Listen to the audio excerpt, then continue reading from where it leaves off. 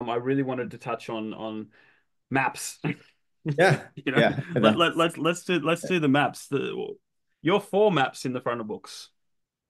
I am. Yes. Yes. So it's really funny. I would have thought before I was like on Instagram, seriously, and before I Yeah. saw a video last week, that like it was either people were like really into the maps or just like super indifferent.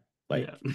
Like they just don't think about them or whatever. Yeah. Because I've always been, you know, anytime there's a map in a book, I'm always like really interested in it. I can like kind of study it and like look at it. Yeah. And like I like exploring the world through the map a lot.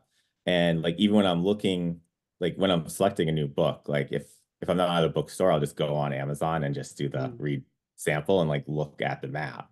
Yeah. To be like, this is something I'd be interested. Yeah. So it's like not judging a book by its cover, but judging a book by its map, essentially. Yeah. Like, well, this all right, this I can get into this. Yeah. This looks like Yeah. there's a lot going on. Yeah. Um, so I figured there's people that liked maps or just didn't care. Yeah. And I still don't know if it's a big majority of people, but like I've seen a few videos of people on Bookstagram being like, I don't like when there's maps in the beginning because it's like I don't want homework before I read. And I'm like, well, it's not homework. Like if you don't want to look at it, that's it's just there. Like um you can skip it very Yeah. easily. It's there if you need it, basically, is what my thought always was. So I was just always really surprised by that. Yeah.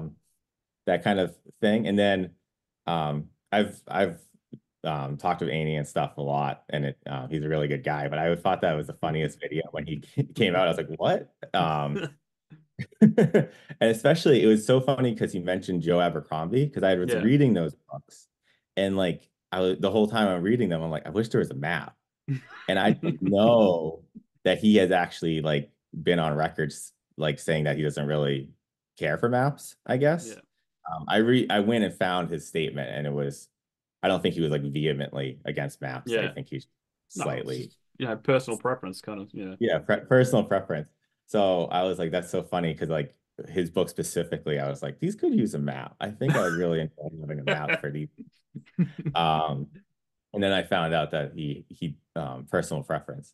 Yeah. And ultimately, obviously, it's all personal preference. Like I Yeah. it doesn't phase me too much. I just thought it was the funniest thing because it's one Yeah. of those like it's one of those blind spots you have where when you love something so much and then you Yeah. hear the opinion that someone doesn't, you're like, what? I didn't know this Yeah. opinion could exist.